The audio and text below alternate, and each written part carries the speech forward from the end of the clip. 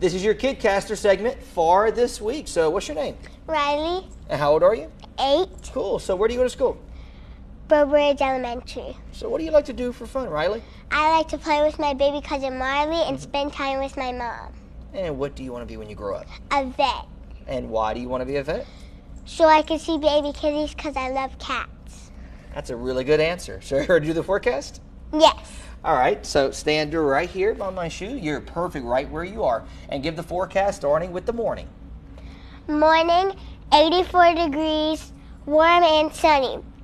Noon, 92 degrees, possibly storms, possibly. Evening, 85 degrees, warm. Okay, and this is the forecast for the next 4 days. Go ahead and read off each and every one of them. Saturday, 96 degrees, hot, stormy. Sunday, 95 degrees, hot, stormy.